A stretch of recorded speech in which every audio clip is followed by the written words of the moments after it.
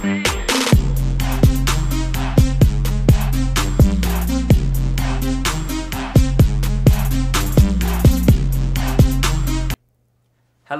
welcome to Inside 380. I'm your host, Lamar L.A. Smith, and today we'll be covering the NFL, which we'll be discussing Teddy Bridgewater and his growth thus far this season. We will be talking about the Cardinals and are they really the team to beat in the NFL. Then we will be discussing the NBA and is Chris Bosh back, Thunder in the bottle, and the Kings versus Clippers that just ended.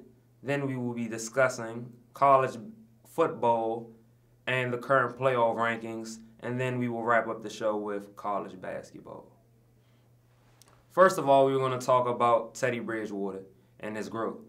Today, Teddy Bridgewater led his Vikings to a 29-26 win over the Redskins, and Teddy Bridgewater is pretty good as always, but he's been getting better, and you can see that he's growing constantly through this season. And with rookies, they always have a small curve, and either you're good or either you're bad. But this was the good Teddy Bridgewater today, and he was 26 of 42, threw for 268 yards, threw for 1 TD, and he made all the throws that he needed to. Now, some things I would say he need to work on is, here's a couple good things that he did. First, he has great short and mid-range accuracy, which has been a strength. And then he also has great pocket poise, and he's been well in the clutch as of lately. The things I would say that he needs to improve on is his deep ball. His deep ball has been poor. He's been missing receivers. He missed Cordell Patterson on 2 nice deep balls when he straight beat the cornerback that was checking him. And then he also needs to improve on his just ability to place the ball. He's placing the ball, sometimes the receiver has to go get it, or sometimes it's not on the receiver's hands. So the receiver is making more plays instead of putting the ball where it needs to be. But hopefully all that comes with time. Now we'll talk about the Cardinals. Now, the Cardinals are 7-1. They beat the Cowboys 28-17 without their quarterback, Tony Romo. And the Cowboys are now 6-3. And unless they beat the Jags next week, then they'll be 6-4. Next thing you know, looking like a mediocre season is ready in the Cowboys' horizon. They started all 6-1, took 2 L's, and now you have it where the Cardinals became the first team to start DeMarco Murray. He had 19 touches for 79 yards. And as you can see, he had 8 straight games of 100 yards. The Cardinals haven't allowed a running back to go over 85 yards all of this season. And the Cardinals have a stout defense that in playoff time will direct them to the Super Bowl that they're looking to get to. They're head above everyone else in that NFC West, and they're just doing their thing. Carson Palmer is 12-2 in his last 14 starts, and Carson Palmer is 5-0 this year. So the Cardinals are looking for real. The wings are flapping. Everyone is on the same page, and just look like they're the team to beat right now in the NFC. That was NFL football with you and Inside 380, and we will be back.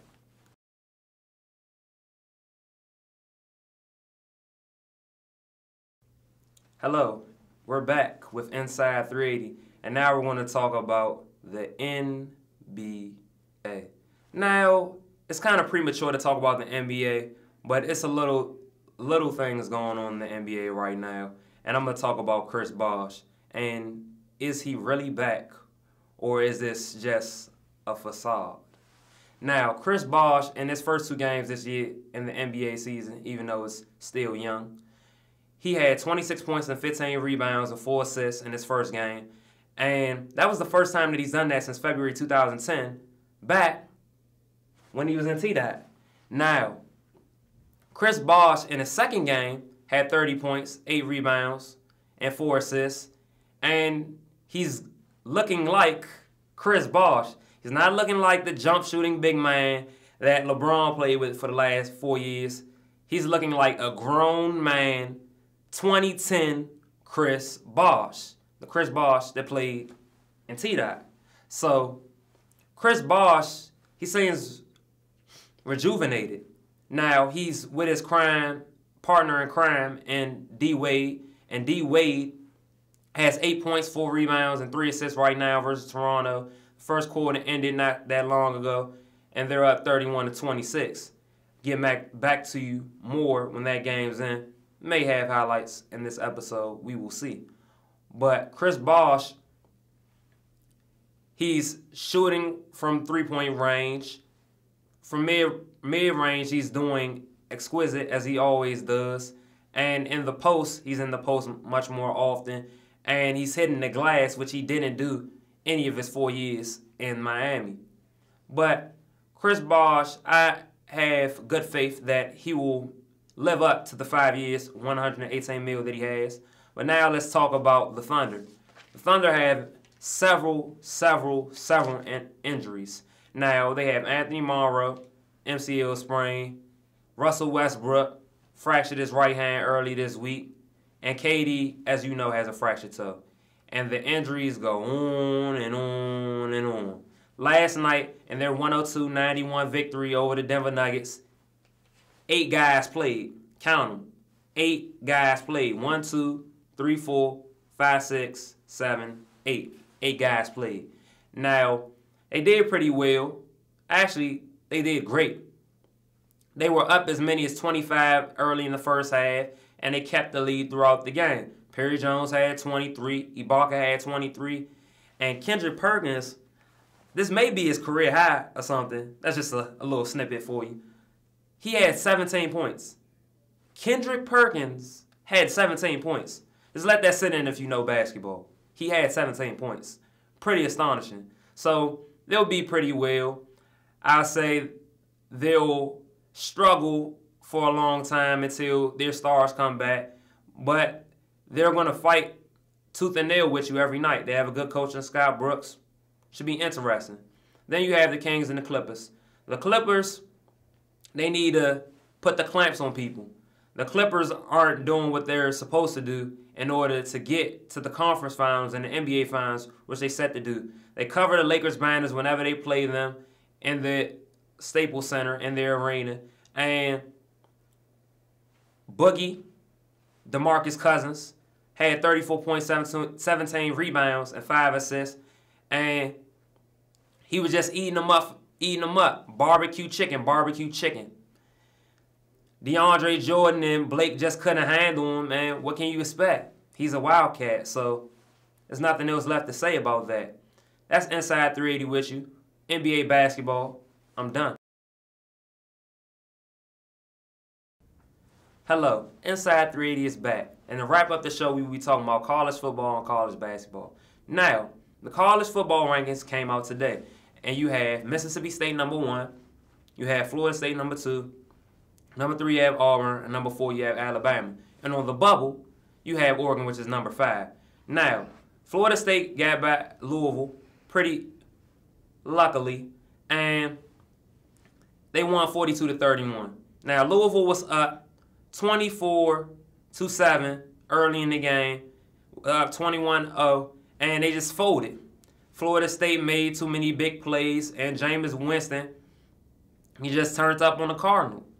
Now, Oregon is on the bubble, but Oregon, if they finish out their regular season and the Pac-12 championship undefeated, they'll have a good chance of making it in the playoff just because of the fact Auburn and Alabama will cancel each other out in the Iron Bowl. And then you have Mississippi State, who had a 1% chance of being undefeated in the preseason earlier. So, with SEC being tough, it's a good chance that only 2 teams make it in the playoff. Now let's talk about college basketball. With college basketball, UK in the preseason polls ranked number 1. Our rival, Louisville, is ranked number 8. And the Cinderella story in Wichita State is ranked number 11. Now, UK, you have Trey Lyles, Tyler Ulis, Karl Towns, Devin Booker, Willie. You have the twins. The list just goes on and on. Poitras, Marquise Lee. So, There's no reason why we're not ranked number 1. Only team to have an NBA combine in college basketball. No surprise. Wichita State, they're going to be pretty good. Nasty. They play at a high-tempo pace and great shooters. So there's no reason why they're number 11. Louisville and UK, we're going to beat Louisville this year, so there's nothing else to talk about. That's Inside 380 for you. Nice to have you with us watching the 26th installment and 14th episode. I'm your host, Lamar L.A. Smith. I'm out.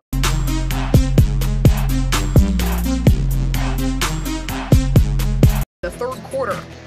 And let's watch him do it a couple more times. The reverse one-hander plus the foul. Davis had 26 points on 10 of 20. Another look at the replay that we have. Just a screen out to the left side. 2, and then the third man, Chris Frost. The ball came loose, and he came down, and it was a legal tackle, but it was just kind of came down awkwardly. I think he did. Play big. Mariota steps up in the pocket, throws on the move. Touchdown! Darren Carrington. DeAndre picks it up. Hang on. That's a new lob, the jam! That's a new play! They have not run that play in the preseason or during the regular season, and look at the result. Oh, and Chris is looking over at the bench saying, yeah, guys. Kudos to Doc. Whoever designed it, I'm sure he did, but they executed it perfectly. Clippers.